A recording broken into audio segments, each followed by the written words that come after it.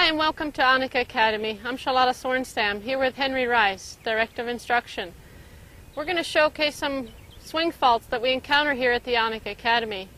We're going to show some drills on the range that you can prevent these swing faults, but also we're going to show you some drills in the gym that you can work on and improve your swing. Now Henri is going to show you some of the swing faults that we encounter here at the ANNIKA Academy.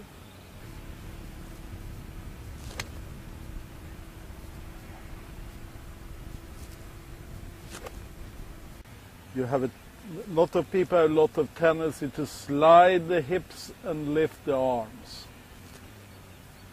As you can see, it occurs both in the backswing and the forward swing. And this is one of the things that why people have problem in the backs. Henri's very tired after just a couple of swings. And that's one thing that we try to teach you here at the ANNIKA Academy, is to swing and work out more efficiently. Now we're going to show one drill that can improve your sliding and using less arms in your swing and really rely on that body turning. And it's using an impact bag, and Henri's going to try to throw this to me in a more efficient way.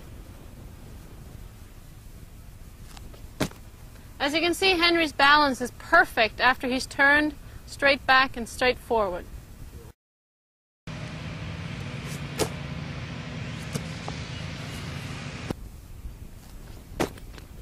This really showcases you how important it is to turn your body and just let your arms follow instead of swing just with your arms.